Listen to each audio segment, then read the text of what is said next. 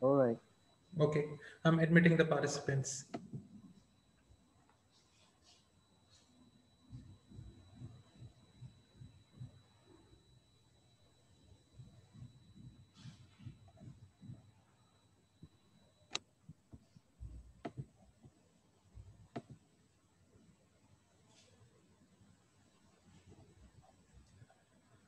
Okay, well, good afternoon, good evening, and good morning, whichever part of the world that you're in today.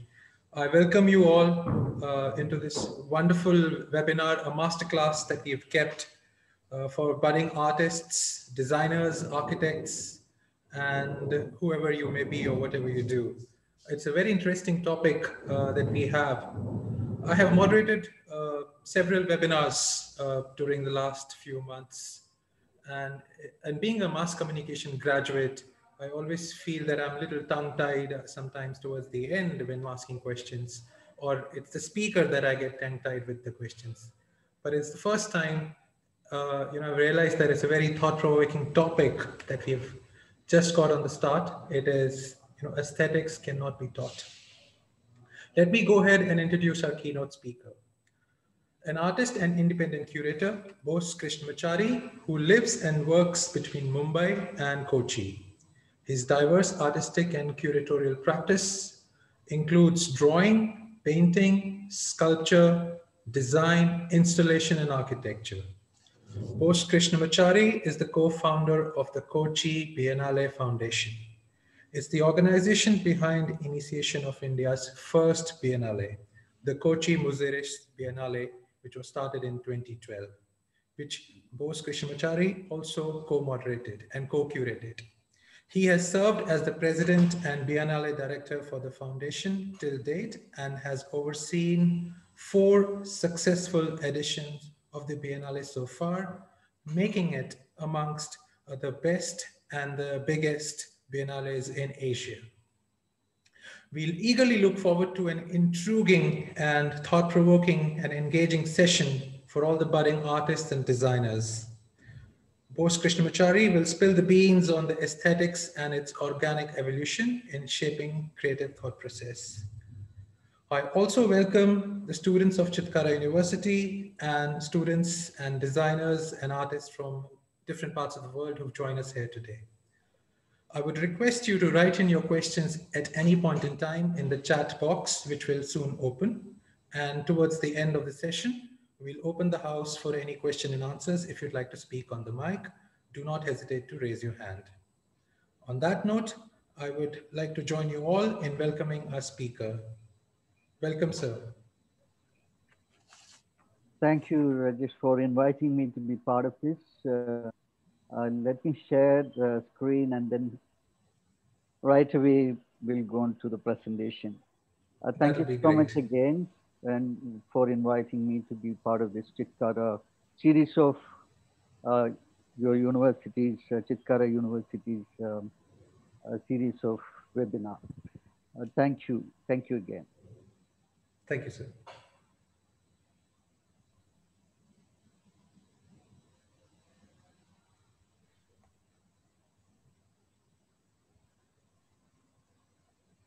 I hope we can see this screen, right? Yes, sir. It's full screen and it is perfect now. Okay, super.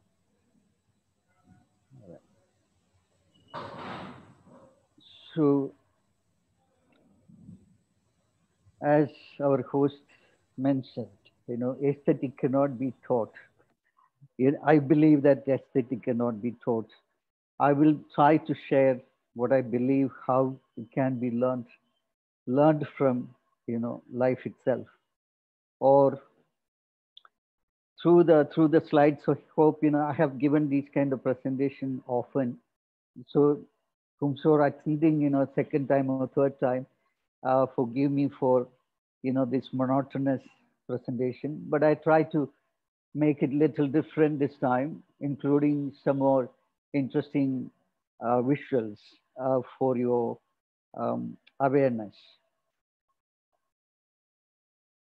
I believe aesthetic cannot be taught.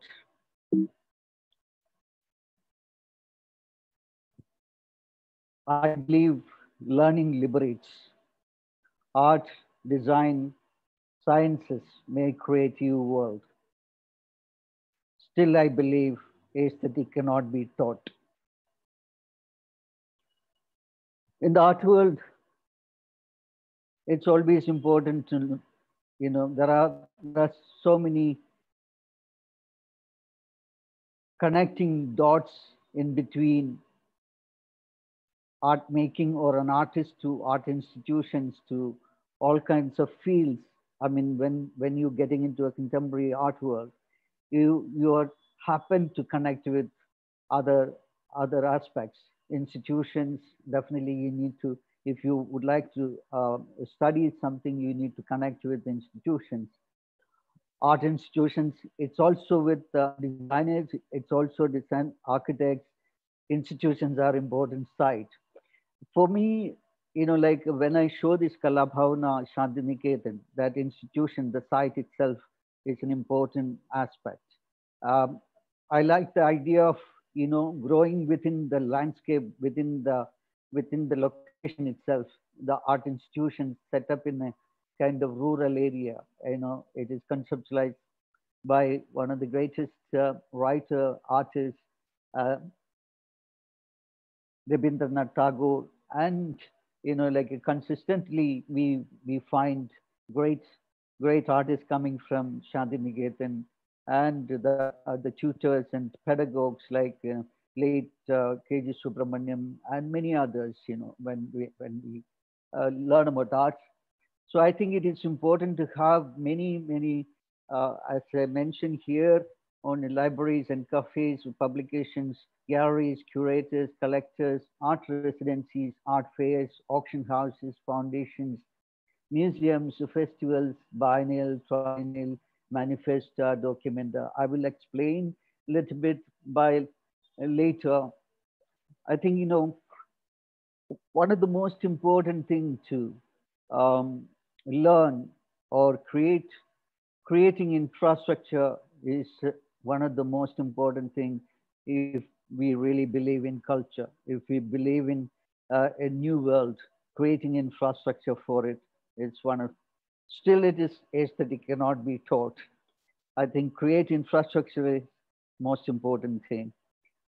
There are infrastructure like museums and there are, just giving an example, few examples from around the world. We have National Gallery of Modern Art, Al Guggenheim Museum in Bilbao, Louvre in Paris, Louvre in Abu Dhabi is also an amazing, great design by, um, I've forgotten his name, but it's one of the greatest design, and you can go on looking at museums. Nowadays everybody is familiar about it, but this is an interesting space. It was a kind of power station converted into a kind of a large scale, almost like a 300,000, little less than 400,000 square feet of exhibition area, designed by great architects, Herzog and de Meuron. These Swiss architects designed this Tate Modern. And they used to have 5 million people. So these institutions are the place, we should have much more and more institutions. When we look at in India, unfortunately, we don't have contemporary art museums. Of course, we have a lot of museums, but unfortunately, none of them except a few, like Chhatrapati Vastu Sangrahalaya and National Museum in Delhi. But still, it is not good enough for contemporary art museum in Jaipur House and other places in India. But still, we lack of, it's almost like 1.3 billion people, and then we have how many museums? A contemporary art museum, I don't see much museums are coming up, other than few in Delhi and in Bangalore, which I'll talk to you a little later. This is after 5 million people visiting Tate Modern. I think this is an extension. It's also designed by Herzog and Demerod. Uh, so here it is little bit liberal, educational, and uh, video, those kind of all kinds of contemporary art practices happens in this annex building of the Tate Modern. This is an interesting concept developed by a Chinese space, and I feel I would, you know, it's in Nanjing Sifang Art Museum, and there are 24. It's a curated museum site. I was happened to visit this wonderful site, by taken and shown me around by this young collector, art collector. The idea is like bringing 24 great curated, like artists, like architects, like Ettore Sotsas, David Adjaye, and building, 24 buildings on one site itself is a kind of amazing location to travel and see. So uh, there's just a different perception, different way you can conceptualize how the idea is originated, how you are creating a cultural center or a destination for viewing architecture as well as art spaces. In that sense, this is an awesome project in China.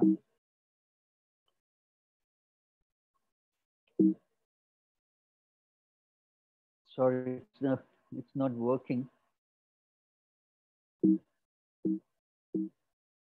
So you want to minimize this? It's working now. Yeah. Um,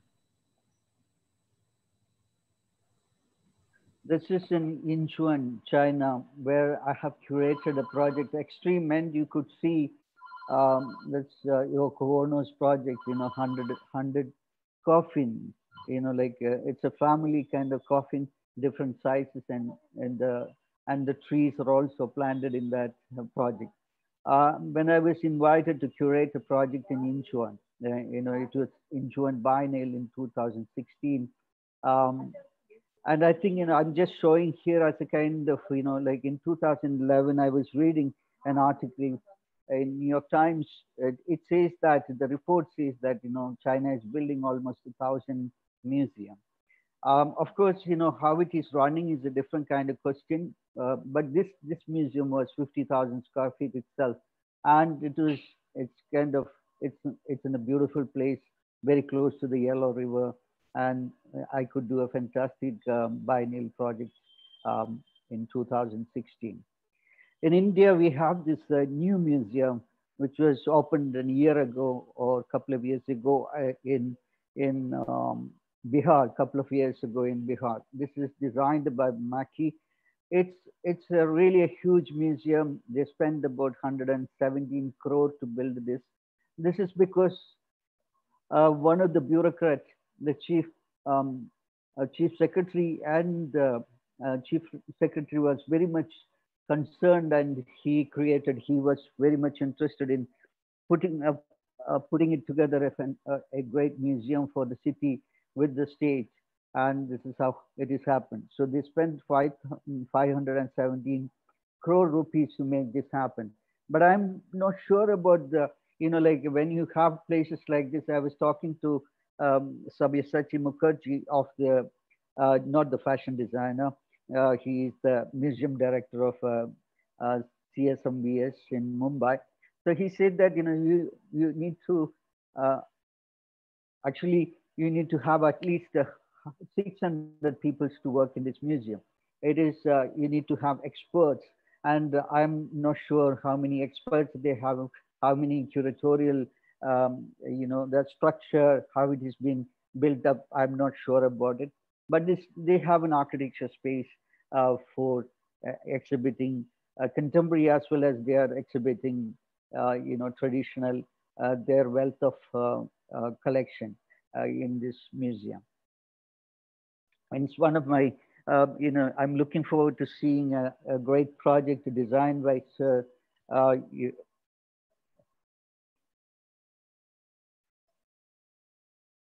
David Adjaye. Kiran Nadar got two museums now in Delhi and in Noida. One is in Delhi and Saket, and the other one is in Noida. But it is great to see, like people like that, Sorry, there is some So if you could click on technical remind me later, it will disappear. technical issues are there. So Yeah. let me. Um, so this I'm looking forward to seeing Kiran Nada Museum. As I was mentioning to you, to all of you, that like we don't have much museums in our country. Um, there's a museum coming next year. Now they have the virtual museum is on, Museum of Art and Photography in Bangalore, started by a young bright business tycoon. I would say that like Abhishek Badar is created this museum for the public. I think it is going to be a fantastic museum designed by uh, Soumitra Ghosh um, from Bangalore. It's as as when I talk about aesthetic cannot be taught. Like there are a lot of temporary pavilions and biennales helps to create awareness. Temporary pavilions and biennials. Aesthetic cannot be taught, still, I believe. This is a kind of opportunities to develop. It's a small institution, but it is like really, really one of the best programmed institutions in the world, I would say. And 2020, 2201 onwards, they have these pavilions, summer pavilions. They've been uh, having it in uh, Serpentine Pavilion. It's called Serpentine Summer Pavilions. Every year it is been temporarily designed by great architects, and these pavilions got a kind of character. You have a cafeteria, you have a performative space, and reading spaces, a cafe where you can spend good time, or a cultural space. You can. It's a kind of temporary cultural space.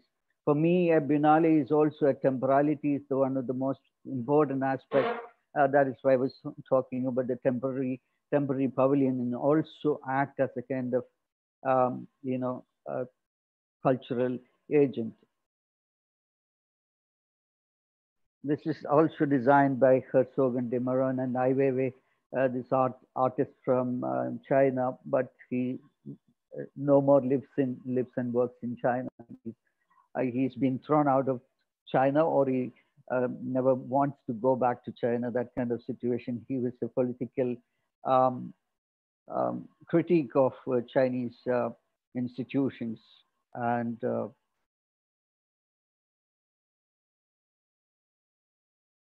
this is part of Kochi Biennale Foundation's pavilion.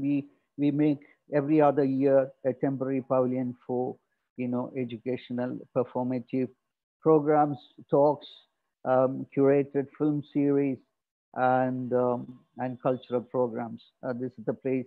It was designed by Tony Joseph, an architect and a board member of the Kochi Biennale Foundation. I believe science and art and design come together, and you can make great pavilions and architecture spaces and things like that. So, for me, this is a sculpture. For me, this is a pavilion. But like this science and art can be come together in places. It's also this temporary project and a pavilion created, and this was the pavilion which won the Golden Lion Award in 2019 biennial. It's one of the greatest biennials, as you know. In the first biennale was started in 1895 in Venice, and this is a pavilion. They have two kinds of sites. One is the mainly curated exhibition project, and the pavilions are built by or executed and projected by countries. And here, this was a Lithuanian pavilion, and this was a temporary um, sun and sea beach was created, and it was really an experiential one. And this is a project was started by me in 2005. Like while I was studying, there was no opportunity to get great art magazines or books, or like those kind of things. So then I have been collecting um, DVDs, those period in DVDs, and its own art and architecture, design, fashion, photography, all that kind of thing. Around 3,000 books being exhibited in this place. This gallery was also belongs to, two of my other partners. This gallery was called BMB, which was in Bombay in 2008, 9, 10. And I have exhibited. This was a traveling show. These modular furniture. The traveling show was started in Mumbai at the Max Muller Bhavan's gallery space. Then went to Delhi, Kolkata, Bangalore, Chennai. Not in, sorry, Kochi and Baroda, etc. This is now it's the permanent location. I don't like the permanency of it, but like you are keep sorry about the bad slide. It's a place called Pepper House. Pepper House is also created by the Kochi Biennale Foundation with the help of couple of supporter of the biennial, Isaac and Chinky Alexander. They given it this space free of, and we have our Biennale as well as the Pepper House residency takes place. There is a cafe and restaurant, cafe and the library and the sites for art making and closer to the seaside. It's a awesome residency, I would say. So this temporary library, this can take another level of, it can go to some other locations as well. I was thinking of doing it as a kind of mobile library.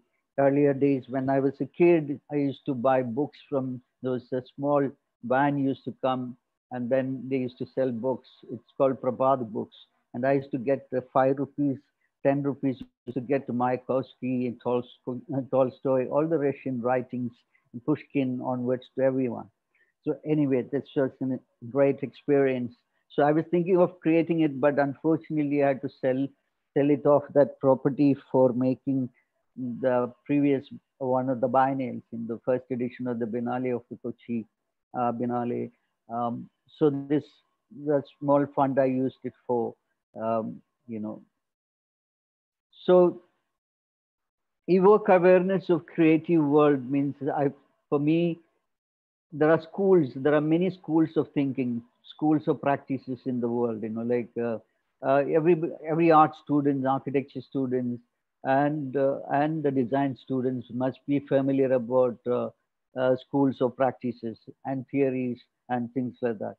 So I believe that it's all interconnected. It's almost like a hybrid uh, site for everything. Architecture connect with art, architecture connect with the products, restorations, heritage, typography, graphics. All this is textiles. You need to know about the materials to make like make awareness about all kinds of materials, whichever field you are working with. Even if you're a writer, you need to know about the stories of all kinds of materials. If you're writing great novel on certain site, you need to know what kind of history belongs to that area, what kind of uh, uh, technology, what kind of um, materials used to make for architecture or even shawls, like all that kind of stuff. So the sociological um, areas also needed to be connected. So I think it is all important to know about other art forms at the same time. Theater as well as filmmaking, sound, music, everything is connected to each other. When we create a theater space, we need to know everything about the site as well as the theory, as well as like what kind of theater is being happen in this artwork. The, so there are so many theories. Or or ideas. I would say Impressionism was an idea, or Fauvism was an idea. Dadaism, Fluxus, Futurism. Like some of them are still relevant. For example, Fluxus. 1968 was, sorry, that Arte Povera, for example, 1968, it was started, and like still it is relevant, and many artists works with the cheap material or poor material, Arte Povera, and it's an Italian movement, but so many contemporary artists really experience those kind of things. And just giving you an artist, artist plus architect city created, designed by this Federico Babina. This all posters created from the theories and practices of each and every artist. He really studied, gone through it, the history, and created architecture for artists, artist architecture. It's called artist posters. That's also, it's kind of interesting series of posters he created. You can Google it and see. Federico Babina is an Italian architect and designer.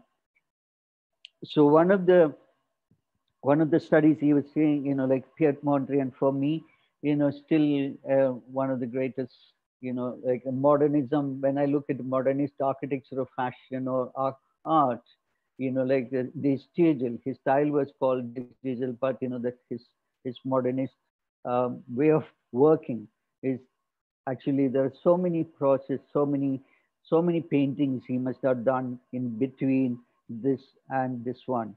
And the same artist created this. It's one of the greatest work in the contemporary art history or modern art history.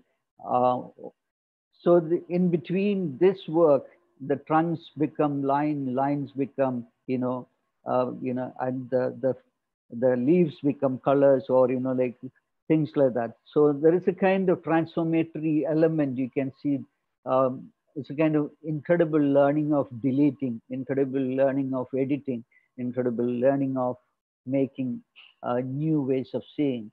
And it's also interesting. There is an anecdote when he was painting something similar, like this work. A line, someone visited his studio, and while he was painting, she was watching this, and she asked him after many times.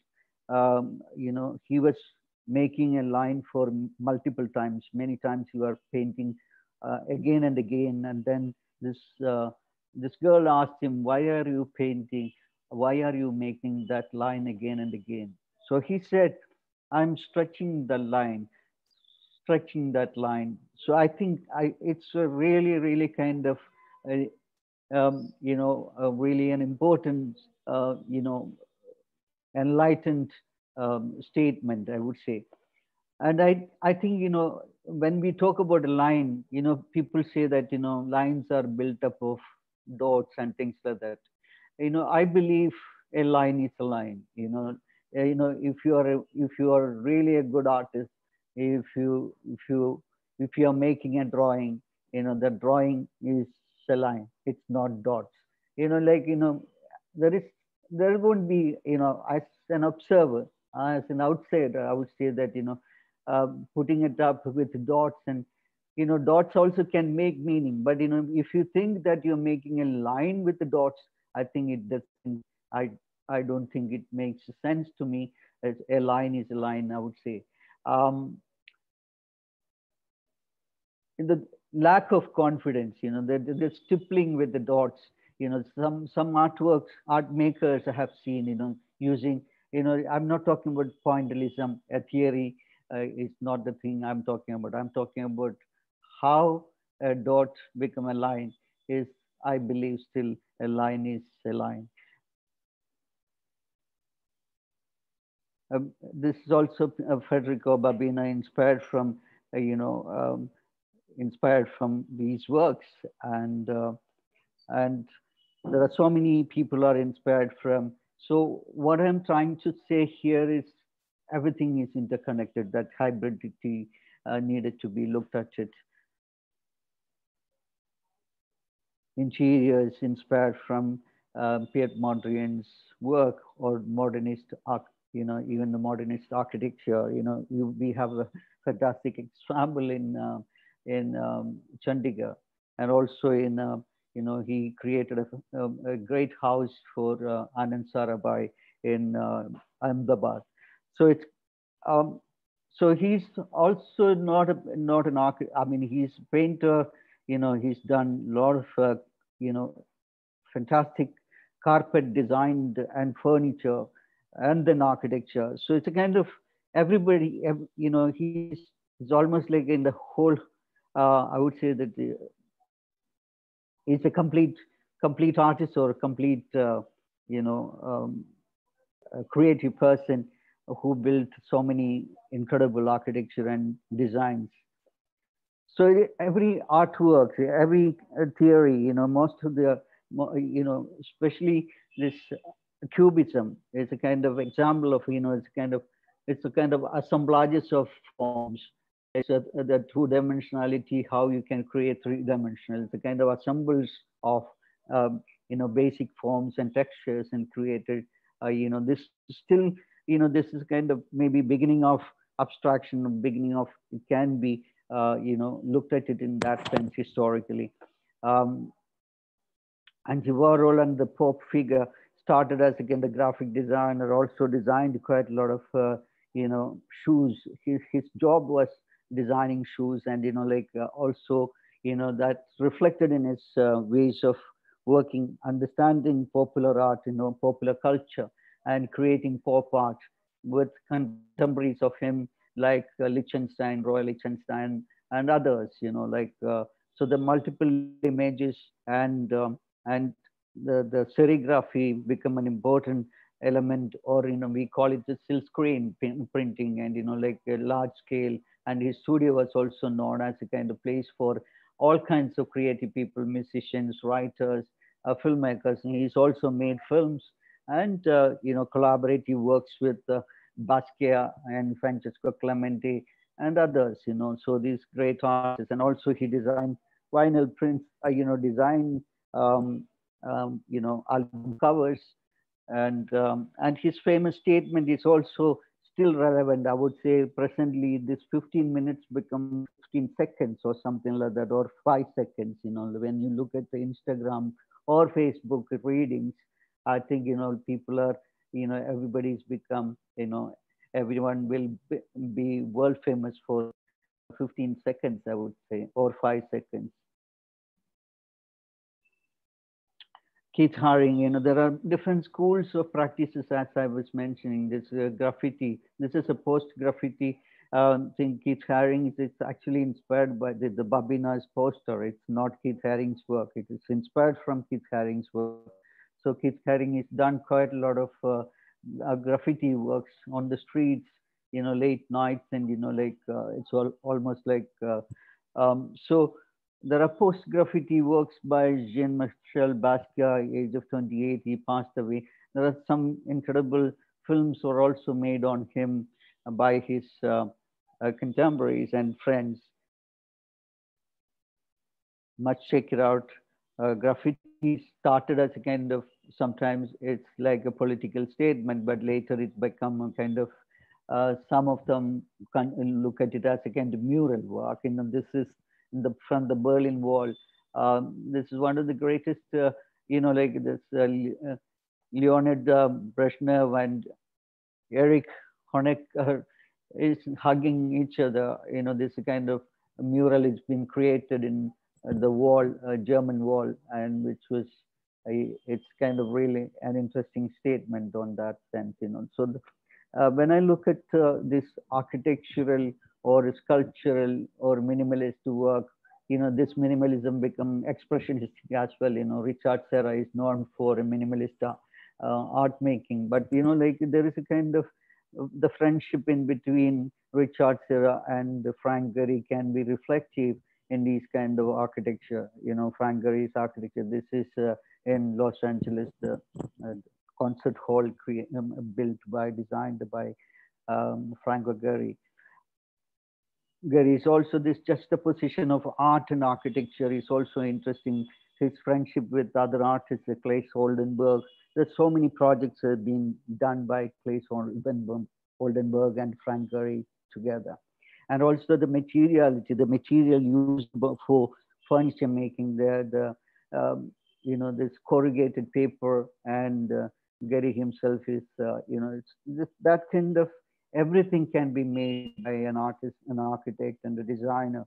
So nothing, you don't need to leave out for learning and making it. I think that's, I was fortunate enough to meet him in Los Angeles during 1996 when I received an award to travel. One of my during the travel I have suggested, like the USIS, one of the finest award I would say that travel from Washington, Chicago, Atlanta, Santa Fe, and LA and New York. Visiting great artists like Frank Stella, Francesco Clemente studio visits, Joseph Kosuth studio visit. All this has given me confidence. Like all this, name dropping doesn't help. I think it is important to have conversations. I'll talk about conversations, how it is important in, art, your career building. So Judd is another great minimalist. When I was talking about Frank Stella, another, there are so many minimalists in that period of, when we look at US artists, most of them were, really contrasted to the European painters, especially German painters. They were very much expressionistic and, American artists, they've been talking about their practices are, there are reasons, somebody says that there are political reasons they created something like that. There is, how come there are so many minimalistic or abstract painters that come from American art world? So this is Judd's another work. When I look at fashion, Issey Miyake is considered to be one of the greatest designer from Japan, but inspired from Asian colors but he splits making, when we look at his designs, like I've seen some of his designs, the watch he designed for MoMA shop, you could find, there are museum shops have, Frank Gehry designed the pen, things like that. Here anyway, when I'm talking about Issey Miyake, pleats are very important, when I look at a lot of his work, this is almost like a performatic sculpture, like the pleats are all, you must be really familiar with the Miyake's work. And I feel these inspirations are also all related fields. It can be inspired, and there are so many examples. Like when I look at Issey Miyake's work, and historically, when I look at Zaha Hadid's work, Zaha is inspired from Issey Miyake's pleats. So it's a kind of depth. And Zaha is also a great sculptor, and she is also known as one of the greatest architects, and design lots of furniture as well. So it's kind of artist, architect, designer, totally great art makers in this world. And this is Anish Kapoor. Anish Kapoor was born in India. When he was 13 years old, he left India and lives in UK. One of the greatest living artist, sculptor, and public sculptures. He's quite famous for his work. And this was in June when I invited him to do a project. This was a kinetic sculpture created for the 60 feet false walls created. I mean, I would like the architecture students to look at it, how it is being done, the architecture, the lighting, how it is being used, or the false walls created. It's not a permanent wall, like that's a kind of fluid nature architecture has it, like interiors can be used, So most of the interiors, in India, I would say that, like unfortunately, we create permanent walls, then and the museums never allow you to touch on the permanent wall. And I think, that how you can create a space, a larger space without too many walls, and how you can create encase with a few walls, and like how you can create a fluid architecture within the space itself. It will be a kind of interesting thinking for the future architectural museum spaces or gallery spaces. Like there are some interesting galleries. For example, Kemold Prescott always keep changing the interior spaces with ankles, and so it depends on. It's also interesting that artists how related to architecture, how art is how related to interior spaces. I think it should start from home, that home and then gallery spaces or museum spaces or outer spaces. All this is sort of interconnected, understanding design and things like that. Anish Kapoor created this fantastic work, a whirlpool kind of place, created on the site of Kochi-Muziris Biennale is one of the sites, and it is just supposed to be the seaside. The curator taken such an curator was Jitish Kalat. He put this work on the site of seashore. It's amazing how this juxtaposition and this whirlpool. This was the first work he created, and then later larger scale projects outside cities, outside open spaces also he created in France and many other places. When I look at this Aaron Saroyan's, this is Guinness Book record, the smallest poems in the world, and created by this poet, amazing poet. He was also part of the Kochi-Muziris Biennale's project when Jitish curated the project. This is from Aspinwall House of the Kochi-Muziris Biennale 2014. And the text, when I talk about text, artists use lots of text. Here it is feminist artists, Guerrilla Girls, were part of last editions of the Kochi-Muziris Biennale. They also performed in Kochi. Do women have to be naked to get into the Met Museum? Met means Metropolitan Museum. So they are the critique of the institutions, how feminists work differently. There's a kind of subtleness, there is a kind of humor at the same time, the facts also put it towards your face. Barbara Kruger, used by, so the sites, the spaces can be different, so here it is a mobile, space become an art space. And again, your body is a battleground. She's another brilliant, brilliant artist. Protect me from what I want. This I have seen so many t-shirts created from this text created by Jenny Holzer, one of the I would say one of the strongest political statements. Her works are quite interesting statements created by written by this artist Jenny Holzer on different kind of technology. Time to time things were being changed in some places. It has been projected, huge scale projections on the Guggenheim museums, and this is recent during the time of the Trump, the American election period. She created this work, and this work is done by Robert Montgomery for Kochi-Muziris Biennale, and the same artist created fantastic work for Yinchuan Biennale when I invited him to make a work. This is in Yinchuan in China. This is one of my favorite artists, or a poet, a Chilean poet.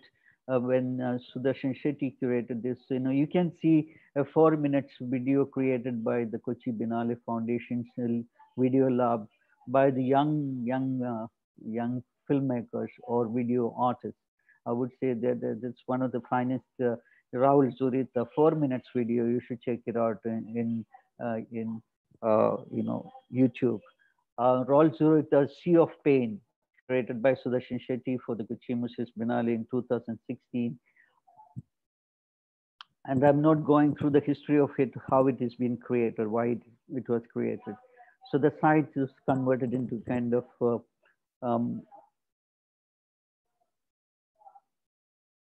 first I'm showing she's almost like Angie Warhol of 20th century, end of 20th century British art. I would, like Angie Warhol, how he was in 80s, in 70s and 80s, how he was in New York. And, Angie Warhol, Damien Hirst created, 15 years or 20 years of, British history was, 20th centuries, end of 20th century British art was, inspired or created by people like him. and his tutor and mentor, um, Craig Martin, Professor Craig Martin, and Hearst and contemporaries. He was really created a world for young practitioners. While he was a student, he created a show called Footpiece, and which was really got a critical acclaim. And then he's a prolific artist, done whatnot. He's also created his own museum. He himself, created many examples you can see, and there is a kind of participatory. There's a kind of you know the idea has become art. This has been painted by maybe hundreds of other artists come together and work, and it's spin painting, it's a kind of a 360-degree spin painting created by him. And also there are butterfly works, there is coral works which was shown in Venice, the entire um, uh, museum, one of the museums in Venice. So this is a kind of Damien Hirst's wallpapers in a way. It's inspired from, it's a kind of transferred to, butterflies being used to make these artworks. In fashion, like Pepe and other fashion brands used his work for making it happen. So Ernesto Neto is also another.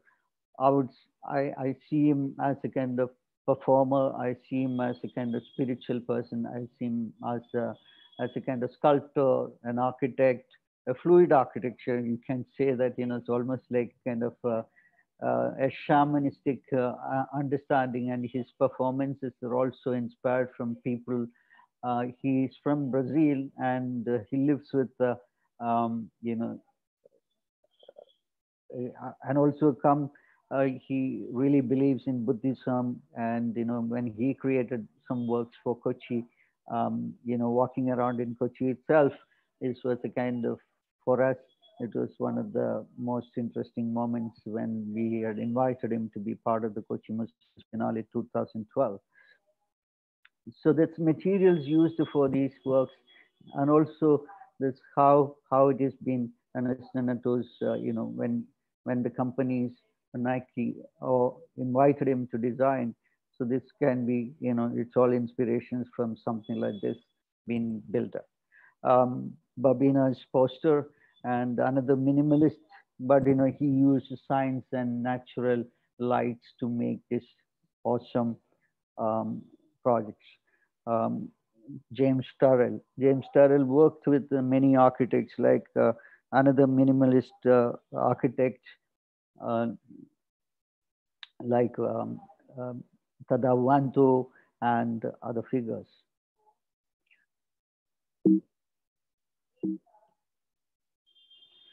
Um, so it's a pavilion in a way. That is it a pavilion? Is it a sculpture? Is it an installation? So this is Philip Beasley, an architect who's built this sensor, using a lot of sensors and materiality in these kind of architectural projects.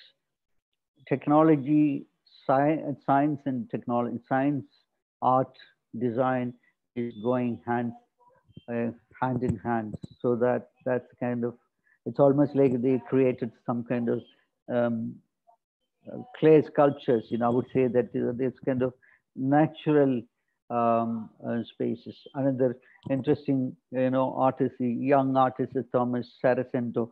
In almost every Biennale is part of it, but this man lives with the spiders and created.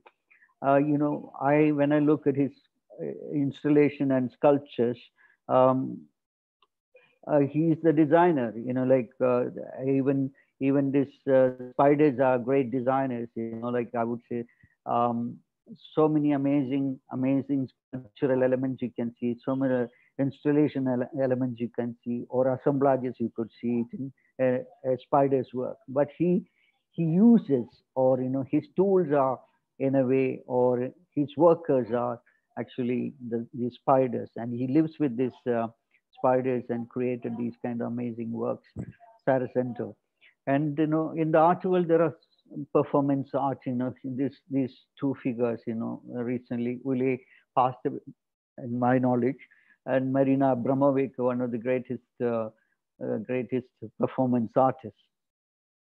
They separated in between, and Marina Abramovic created many projects, like a person to go through. I mean, she, both of them visit Kerala. That is what one of my friends mentioned to me, that, Ule, he had met him in Kerala because he believes in, Ayurveda, and, that spiritual in the sense of, minimalistic ways of living through Ayurveda exercises and experiences.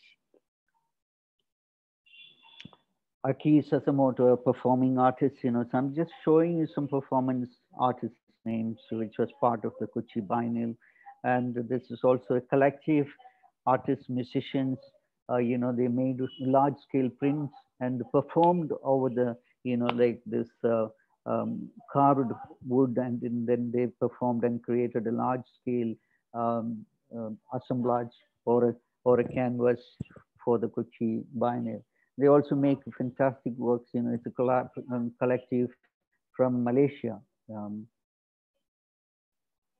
this is Vibin Dhanurdaran, an artist from Kerala who created this work. It's a late social reformers, Sahodaran Ayyappan, who had famously put together a community feast to bring people of all castes together in 1970.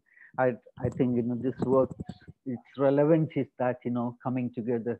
We talk about secular, fabric. This is one of the finest example of that in that context. And it's a critique of our time, like you can see mostly in North Indian side, what is happening, in the name of skin, in the name of, caste and creed, how people being treated, unfortunately. Um, so it's all political. So how, so I think it is to be learned. Justin Ponmani's one of his performance in Incheon in China in 2016. So the performance art has been going on for, years and years. So there's only a little bit difference in between a theater performance or a performance art, outside or a public space, or, or a site itself. There are so many great examples from India itself. There's artist lives in Goa.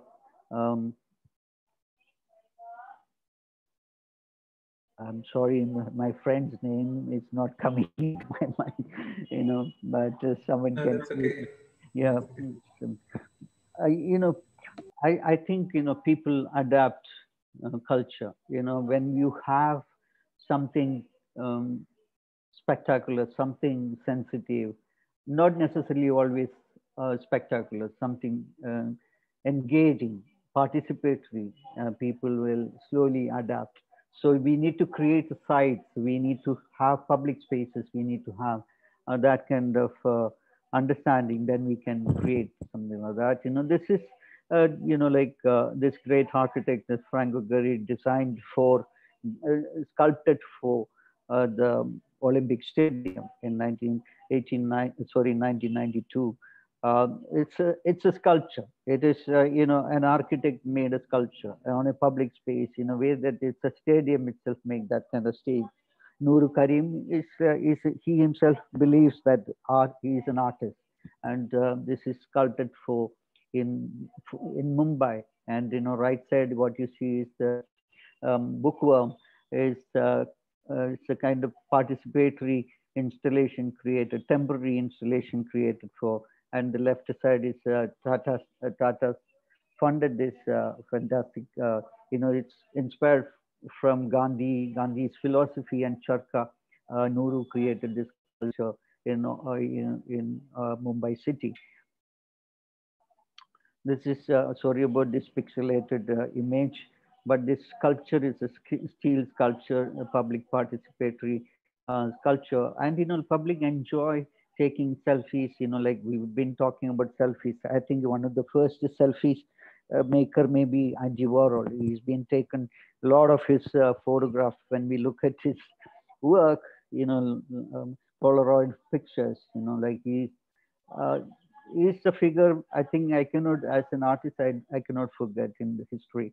And here it is, this in 2011, there was a report that says that, this is the most photographed um, public work in the world, public sculpture or public monument in the world, not Eiffel Tower or Taj Mahal. So that's the kind of thing. It's in the Millennium Park in Chicago, and this there are three. There is next to space. There is Jean Planza's work is also there, and then Frank Gehry also designed an open air theater space. This is an artist, Olafur Eliassen's company. It's now like architecture firms and designers, all kinds of creative people come together to make an architecture, isn't it? The same way Olafur Eliassen's studio makes so many projects, new projects with architecture, new projects for BMW. He was one of the BMW art uh, art car maker, and that's really a kind of critical work he created for BMW. The same way, the architectural space has been created by Olafur Eliasson. He's an artist first, and then become an architect with the help of others. This is my personal reading of philosophy. Personally, I created or learned it from my life itself. Extremities coexist, or extremities can be juxtaposed, or extremities can be visible, seen in my life. As when I look at, as a Keralite, I was born in Kerala. When I look at Italy and puttu. It's a very minimalistic thing, but at the same time, a sadhya, organized for Onam or Vishu. I would say that it's kind of almost like an extremity side of the food culture. The same way, the costumes of a performer, or a Theyyam performer, or a Kathakali performer is a maximalist, or the expressions of Mohiniyattam player is extremist. But like the costumes are with lots of pleats, come from the minimalistic manner. It's years and years ago. It has been maybe 200 years ago. It has been designed, and still it is. And I could see that relatively in my life and outside, and as well as inside, I could see these extremities coexisting, and usages of colors in architecture and all those things are you can see. So this is Casimir Malevich. In the historical term, this comes from the constructivism side, but like this black, making a black square is a kind of statement, one of the greatest statements. He maybe not looked at it as a minimalist artwork, but I feel in the contemporary terms, I would like to look at it like that. I've been using Braille as a kind of language in my work, darkness or closing my eyes, or, so from that to darkness, I created, or I brings light into it, So how it's kind of darkness carries light. Tamas Soma Jyotirgamaya, tamas, darkness carries light within it. So being blind or becoming, that's an interesting aspect. The minus plus, it minus equal to plus. This has been used in a smaller scale as well as larger scale. This is created with the wood and painted wood. This was a show in One by One gallery in Dubai. And when I look at architecture like the Garage Museum in Moscow, it's a kind of the gallery within the museum itself. Inside the museum is a kind of contrast to outside of the museum. Outside the museum is minimalistic. Inside is, in a way, through the artworks or through the bookshops and others, like there is a kind of, I'm not saying there is a chaos, but there is an order within that chaos itself. So this has been showing these installations or this great architecture by the Sana, the Japanese architects made this minimalistic work in Bowery in New York. So it's kind of Bowery's, cluttered building. In between, there is the minimalistic architecture placed. So it's kind of great learning of sight in that sense. I would look at it. This is Alexander McQueen. He committed suicide a few years ago. Young, greatest of British fashion when we talk about it. This I look at it as a kind of surrealist work, or he's done different kinds of work. This is a kind of surrealism, or it's a kind of expressionism or maximalism. We can see it in these works. I'm not a fashion critic, but I see it as reading. As a person, I read it like this. Manish Arora's work is the maximalist, use maximum fluorescent as well as all kinds of colors and created forms, textures, etc. The same, Pina Bosch's, this work is the complete artwork. When I look at this performance artist from Germany, passed away a few years ago. Fortunately, met her, with my friend Talvin Singh, a musician, a Mercury Award winner from India, lives and works in London. This, when I looked at Pina Bosch's work, Pina also worked with the Chandralekha. When you know about Chandralekha's practice from Chennai, and this nationalist figure, like a really great performance artist from Germany. I learned what I learned when I was a student, looking at her performance in Baba Auditorium in Bombay. Everything is on the stage, even it's almost like a moments to moments, the magically they expanded, the lighting of the place, and almost 60 people been performing, and everybody moves around, and there's a kind of minimalism, the same time maximalism, all kinds of art, come on stage to perform in this Pina Bosch's work. There is also film, I think, made by Wim Wenders, a great filmmaker, so must check it out, Pina. And this is Gary Hill, known as a father of video art, or this. There are 36 cameras and 36 interactive projections in this wonderful space created for the Kochi. This is a Lalital Academy space, and this work was done in 2016 for Sudarshan Shetty's curated project. I'm showing this in my personal work. In the last 10 years, in 2010, I've done a large show after many years in a way. So this kind of, I was using the language of maximalism and creating a sanctum sanctorum. The entire space is designed like this. Is one of the work which has nine rasas kind of thing. It is not rasas. Actually, it's people's obsession. What is obsession? So I used a certain text in these works. The text like a god, text like religion, and we are all obsessed by it. There's a kind of maximalized. We are really obsession equal to maximalism. I could say that, you will become blind in some ways, that, religion is actually religion and God and the name of these things.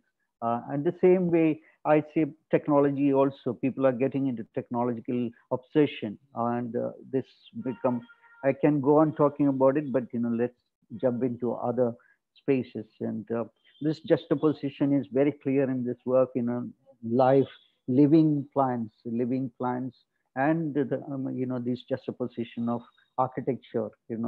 This Herzog and de Meuron, two architects have been saying it from the beginning, and this vertical garden, Patrick Blanc, a French a biologist who visited Kochi as well. We invited her to give a talk during the time of Jiddish Kallat's curatorial time, and he was talking about these species, around 200 species of plants are kept on this ever-living architecture. So then, and the left-hand side, there are rusted, perforated architectural element on heritage kind of building, and the right side this live. So this is an awesome juxtaposition in, it's almost like next door to Prado Museum in Madrid, Kaiser Forum. How we can, aesthetic cannot be taught. Still, I believe aesthetic cannot be taught, but it could be imbibed through build festivals, build small festivals, um, small celebrations of knowledge, celebrations of ideas. Kochi Biennale Foundation created Kochi-Muziris Biennale in 2012. It's a festival. It is a festival of knowledge, festival of um, non-commercial. Uh, so there is a difference in between a festival of art fair and festival of a Biennale. Biennale doesn't, we look for the new ways of seeing and the way, art is being created, cutting edge art practices made by all kinds of creative people. I'll show you a small video if it works. I don't know, it depends on.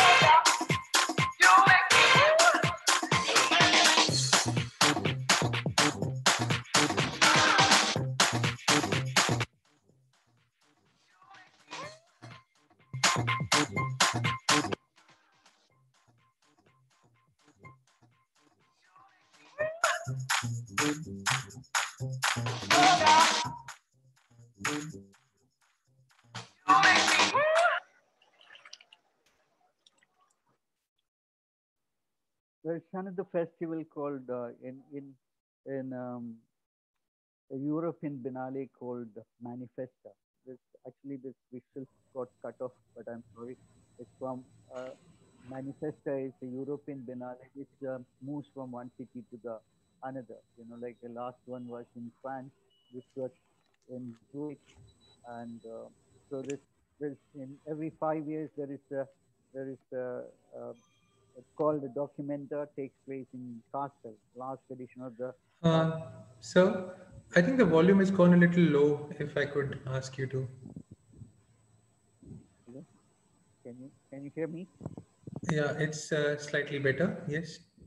Yeah. So. Yeah, this is good. Yeah. Okay. So this is a document every 5 years. It takes place in. Can you hear me? No.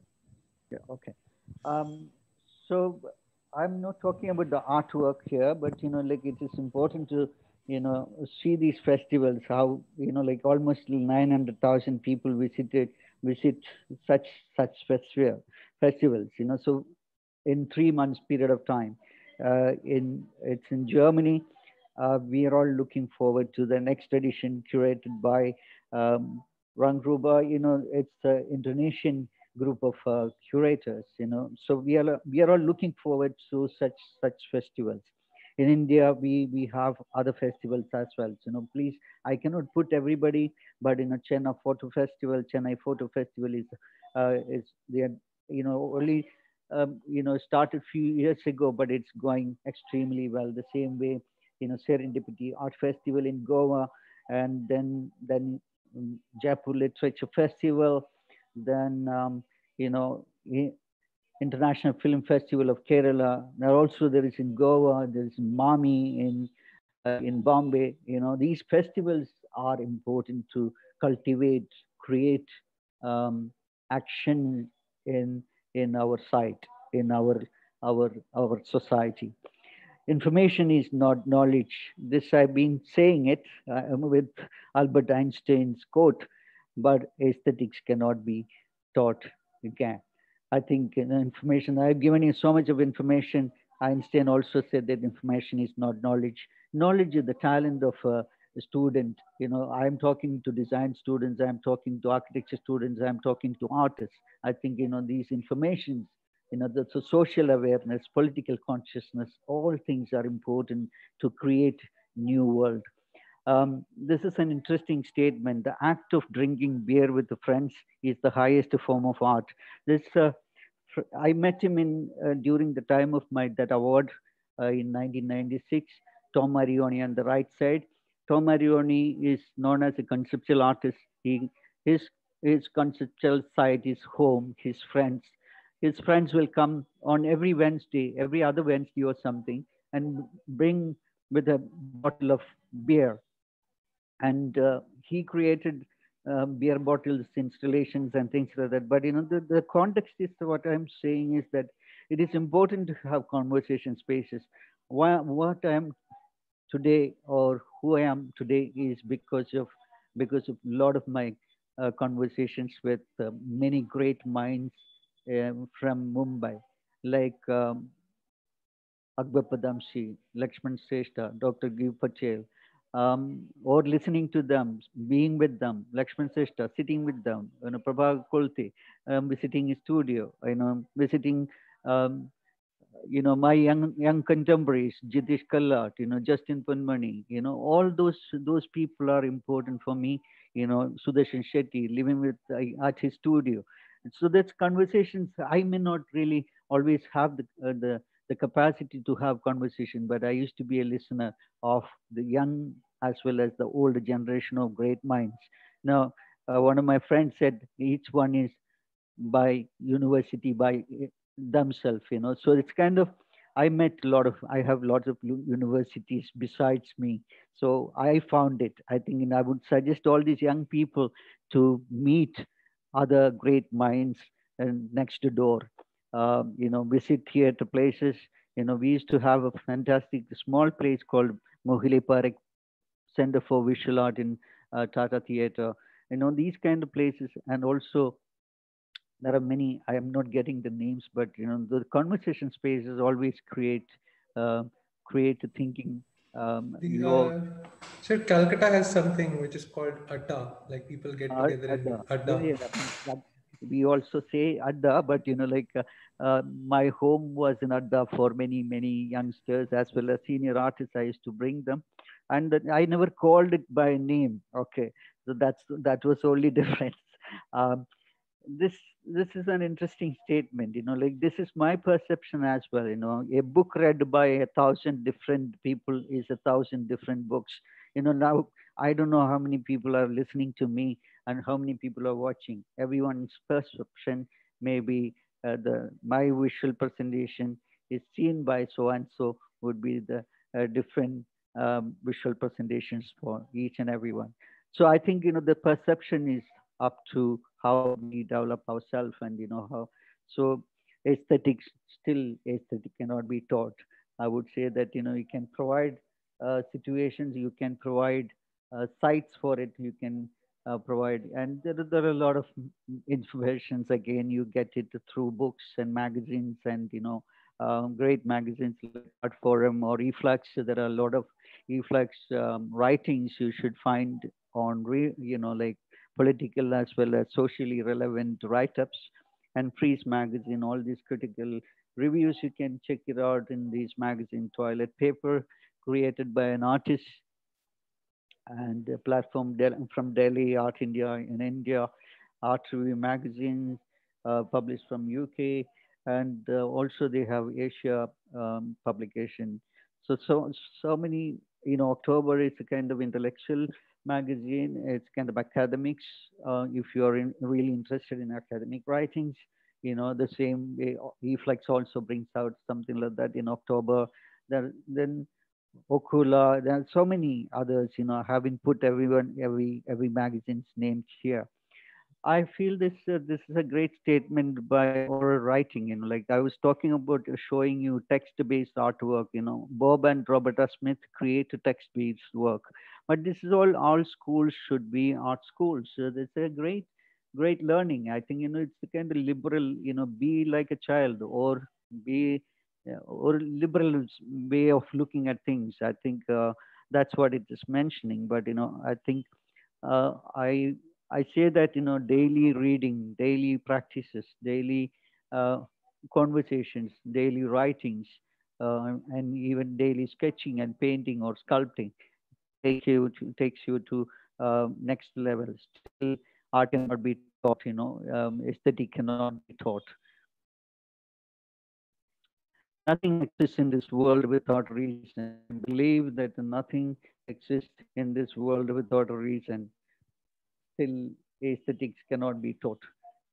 It could be imbibed, it could be learned, but it cannot be taught. Thank you so much. So I think the message that has gone out to the students in a very subtle way put across by you. Uh, we talked about books, we talked about films, we talked about fashion, architecture, performance art, paintings, museums, and the culmination of everything. I think this cannot be better juxtaposition that we being an educational entity, we try to teach all the time. And here we are talking to a gentleman who's saying that aesthetics cannot be taught. I think the message goes out loud and clear in a very subtle way. I will now open the house for questions. I think we have some people who've already written some questions. So I would request Mona Great. Biswarupa to go first. Mona, are you there? I'm going to unmute you. Hi, Ms. Rajesh. Yes, I'm here. Okay, please introduce yourself and then fire away your question. Sir, my name is Mona Bitswarupa. I was a designer for 15 years, then left my job and I started painting now full time. And it was really nice listening to both sirs talk. It was really insightful and it was really enriching as well. So my question is, like Sir said, aesthetic cannot be taught. You have to be a gatherer. You have to, like collect it drop by drop. It cannot be spoon fed to you. So as we advance in life, as our experience in life and our practice deepens, our perception of aesthetic also changes. So when I look back at some of my old works that I was really proud of in the past, I don't find them pleasing anymore. How does an artist deal with this dilemma? Do you still own up to that work or abandon it, destroy it, change it, or do you just live with it? How do you deal with the situation when sold to an art collector? So this is my question. Like, personally, yeah, I can only talk about personal. Personally, I don't like to look back to my creative journey. You know, even I don't have much great visuals of my time. I have been archived. I've been saying to all my contemporary young people, archive, properly photograph it, properly, those period of time we used to make slides. Nowadays you have a digital camera, your phone itself can actually, you don't need anything else. You can record everything in front of you. But I think, like as personally, I don't look back to my creative. It's a kind of, uh, I would say, a step ahead. You don't need to. I, your memories. You don't need to go back. It is there within yourself. You expand yourself. You transform yourself to something else. This kind of transformation needs to happen. For that reason, you need to build so many things I mentioned. It will give you confidence from what is past. You can erase the past once also. There are Historically, some artists erased their earlier works and created new work. You can erasing means you can also add in some ways. Like when you look at Jackson Pollock's, pouring out colors and colors, it's in some ways he's erasing past. In some ways he's adding on to it, and he's complete his abstraction with many many forms and textures and colors, and you know there is people say there is no composition, but it is a kind of organically developed, organically created painting. But basically we in contemporary time we have to crystal clear, or clear like a mirror. You be the ideas are very important to build your new works. So keep working. I say kept in between, I said that keep reading, keep working. That process of making things will take you to the next level, but you have to find there is nobody else can, you are the boss of your life. So I would say that you create your world, and you know all conversations are your important with your colleagues, friends. Conversations, through conversations you learn something, and through painting you erase something. I think erasing past is also to build for the future, learn from that past as well. I can only give it some contradictory statement in this period of time. Sometimes you say that the wealth of past is important to build for, to stand today and for tomorrow. But at the same time, I would say that don't carry on with all the baggages, all the knowledge. Like how do you invent? Invent is almost like eureka. You have to give surprises. Then you can say that you've done, you made news, or news means new news. Okay. The same way you are creating, uh, you know don't be like a magician. Magicians are never happy. I think they know the tricks. Don't learn tricks.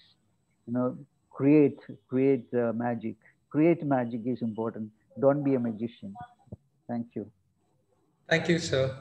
Well said. The idea is to surprise yourself consistently. To all the young students, you should make a lot of notes, because I know there are a lot of senior people there as well. But all the young students, especially who've been studying all this while through the pandemic, these are some interesting points. I know you would have not had an opportunity to experience this, but this is great, and please make note of it. I'll quickly invite the next person to ask a question. We have Shanvika Patel, who wants to ask a question. Shanvika, are you there with us? Hello, sir. Hello. Sir, this is Sanvika Patel. I'm an art student. So this talk was really very deep and insightful. And my question is, what is the role of artist residencies in connecting contemporary artwork? And what's the future of it? Thank you, sir. Art residencies. Yes. There are different kinds of residencies, Ms. Patel. There are writers residency, there are performance residency, there are art residencies.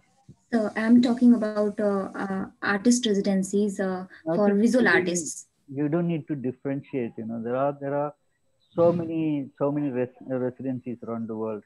I think when I was talking about all aspects of creative industry, I don't know whether the word is right in industry, creative industry. I think like coming together is a collective spaces. You have opportunities for more and more conversation spaces.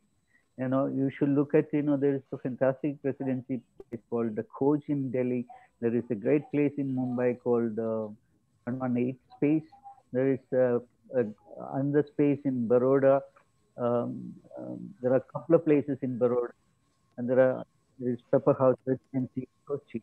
So it depends on programming of each residencies, and there is another residency in. Can you hear me? Yes, yes, sir. You're very audible. Right. So that there's kind of some disturbance I could hear. That's what I'm saying. in UK, there is a Delphina Foundation. It's curatorially how it is being programmed. Please check it out. Delphina Foundation or Pepper House Residency. You look at each residencies and make out what is important for you. How you take opportunities as a young person. You should jump into, if you get an opportunity to visit a residency, that make use of it. And while I was a student, uh, it wasn't called residency, but I visited Bharat Bhavan, Bhopal, in 80s, 89 or something like that, when Swaminathan was teaching. Swaminathan was there. He was the head of Bharat Bhavan, and great moments, having conversation. That's the time, by chance, I met the gallerist, Kemold family, uh, Gandhi family. I met them there, Keku Gandhi to Shirin Gandhi to her mother. So those, I think, chance, this will happen to you. There are, the moments, if you're passionate about it, you are passionate about art, you are enthusiastic about your learning spaces, then things will happen to you on your path. So I think, these, keep that passion and enthusiasm and a creative mind. In the same way, look for opportunities in the sense, there are so many, nowadays. You can see it in social media. um, Look at how 118 is working, how Pepper House is working, other institutions are working. Yeah, there are so many. There is also a book, I've forgotten the name of the book. Internationally, there are French, there is a book in English published by some French residency people. So many opportunities are there. Please find that opportunity. Thank you. Thank you, sir. I think we should thank thank the gods, because to the surprise of the participants, as a young boy, Bose Krishnamachari ji, he wanted to be study a science. I think he wanted to be a science student, sir. Correct me if I'm wrong. To do medical science. Yes, he wanted to. So we should be thankful that he met some interesting people and pursued art. So, and that brings me to the next question that somebody wanted to ask here. I don't see him anymore. Just a moment. Okay, I don't see him online anymore. But anyway, I'll read out the question on his behalf. If Okay, so Rakesh Kumar Chaudhary has asked, Dear Sir, all the creative art form and tools, but how a budding artist decide the medium for his and her artwork according to contemporary art? So how does one choose? That's the question from Rakesh Kumar Chaudhary. It's up to you. It's up to you. What is a tool? Tool is a medium. Medium is, like how you handle that medium is important. Film is a medium, right? Film is a medium, or painting is a medium. Sculpture is a medium, and within the sculpture itself, there are mediums. What kind of sculpture? Like one of my friends makes with incense. Like use a fragrance within the material itself. So learning materiality for sculpting is important. Like the research on, for example, there's a painter called Tanya Goyle. She is also using, she does paintings, or with textiles, using, she creates her own colors. The same way, a traditional art maker like Sadanandan, he does his murals. He uses mediums, he creates his own mediums with colors. So similarly, I think, like what you want to do, like, are you a designer, or are you a painter or a sculptor? If you are a painter, like you have to be, I wanted to say here, I've been observing many painters nowadays, while researching. So many times I feel that these painters are trying to build, trying to create the sculptures within the space itself. So a painter is trying to make a sculpture in the space itself. It's actually a wrong way of doing it. Painting should be painterly. Painting should be fluid. Painting should be natural. You don't need to make a drawing out of painting. A drawing should be drawing, as I said in the beginning, and a line is a line. The same way painting should be painterly. So you see, some people are very much familiar with, very much happy to use oil color. They are very good at it. Some people are not at all good with that medium. So leave that aside. What finally you wanted to show is your content. What are you going to show to the public, or what are you going to show to the in an exhibition space, or these things are, while you're painting, you don't need to think about it. But if it is a site specific work, you really need to think about it. So in contemporary art making, there is collective nature of art making. There are so many friends come together and make art, or the idea has been created by someone else. You bring out your idea, the conceptually, and someone else can execute it for you. So it's kind of, there are many ways of looking at it. So the medium is, you have to find out what is your comfort. Like comfort also, you should try out everything possible, but don't get confused of everything. So deleting, as a student, as an editor, like I would say that an artist is a curator, artist is an editor. Artist needs to know what is to be eliminated, what is to be removed, what is to be erased. Okay, there are two ways you can do things. So I think one is, other way is to adding things.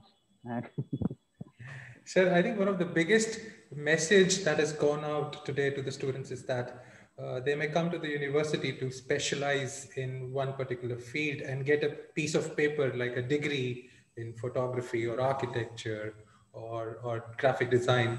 But the idea is to open their aesthetics to everything that's there. And this session is a testimony to that.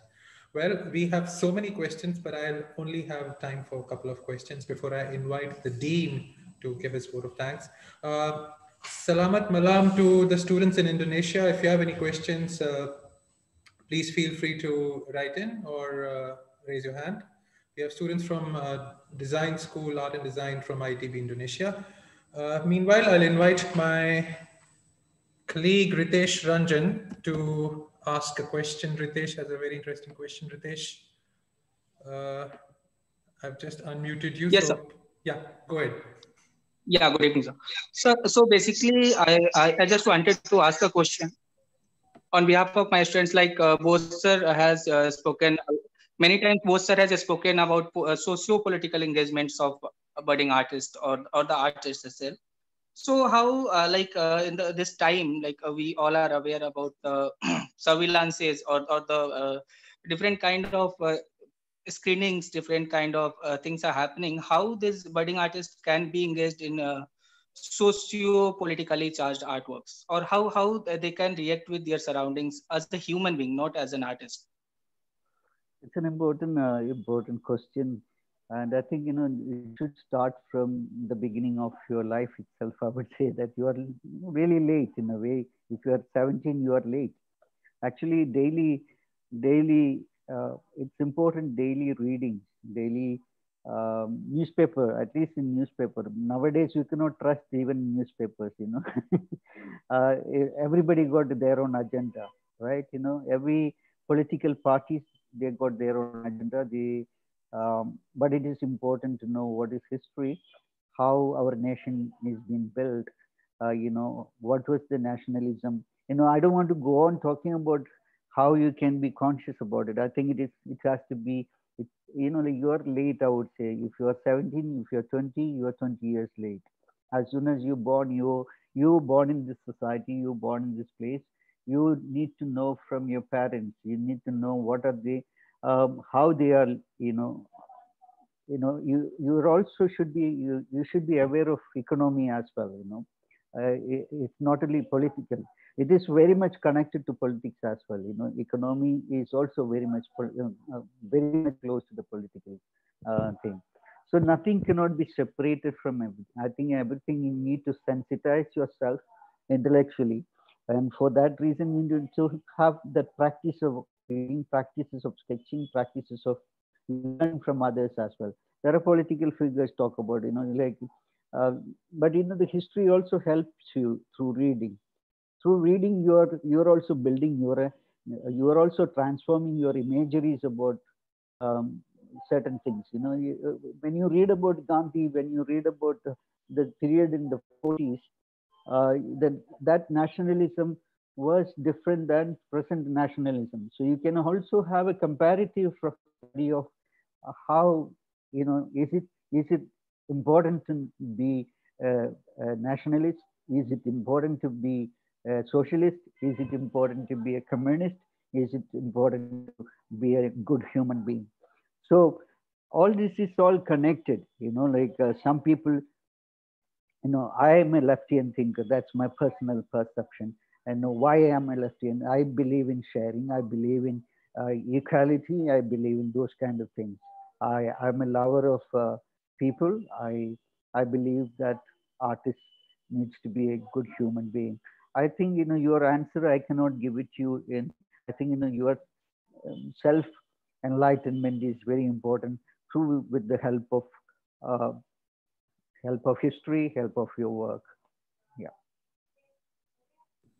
Thank you, sir.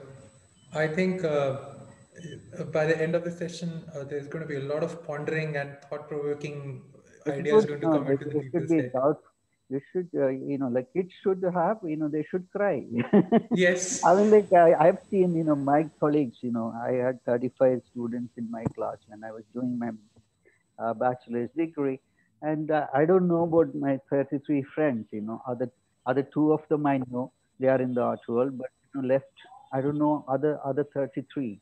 Okay. I think, it is important that everybody is an artist, everybody is an artist, but that is like Joseph Beuys said. Joseph Beuys is a great artist, a performance artist. Joseph Beuys, a German artist. Everyone could be, everyone could be an artist, but that's lots of work, no? Be yourself. Yes, sir. And like in one of your slides before, every school, every institution should be an art school. And I think that's what we aim to pursue. And talking of art school, I have our Dean for the Department of Fine Arts, Professor Dr. Ranjan K. Malik, who is also an accomplished artist himself. He's here joining us now to express his gratitude towards you for taking your time out and presenting such a beautiful topic in a most amazing way. Over to you, Professor Dr. Ranjan Malik. Yeah. Thank you, Rajesh. Thank you, Mr. Rajesh. Thank you, sir, so much. It is a great pleasure to listen to you, sir. I hope it will help to our budding students and our art and design faculties in many different ways. In future, we will expect you. Actually, we are exactly expecting you in our beautiful campus in Chitkara University. So we hope through both your organizations and our Chitkara Design School will do in many any project, any exhibitions, and talk many more. So thank you so much from our heart at Design School. Thank you so much. Thank you, sir. Thank you all. Thank you, Mr. Rajesh. Thank you, all listeners. Thank you. Thank you, Dr. Ranjan. Bose sir, I think you started your presentation with a slide with a visual of Shanti Niketan. And I cannot think of a better quote than this, that what Rabindranath Tagore said. Yes, exactly.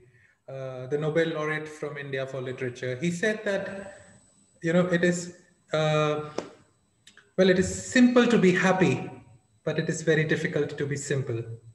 And your session today teaches exactly that aesthetics is not rocket science. It's a very simple thing. You just need to put in your mind into practice and observation, and everything will fall into place. So it has been an amazing session. And could I please take one promise from you that whenever you find time, you should please visit us in the campus? Sure, but at the same time, I would like you to spread the word of the Kochi-Muziris Biennale, Kochi Biennale Foundation's work, and your students must visit location, a festival of thinking, festival of art, festival of visuals, everything. I've shown you a little bit of about the biennial, and your support, the people's support. People make everything beautiful, isn't it? You know, Absolutely. people create art, people create sight, people create a better world. So love to see all of you. Thank you, Professor Dr. Ranjan, and thank you again to all our, especially I talk to students, I don't need to talk to, experienced people, but this is my ways of sharing. I think, sharing is one of the most important thing in life. And as you said, that minimalism, how you can bring into, take your life into a very minimalistic manner, but without understanding the chaos, you cannot make order. So you go through the fire, you become, you will become the light.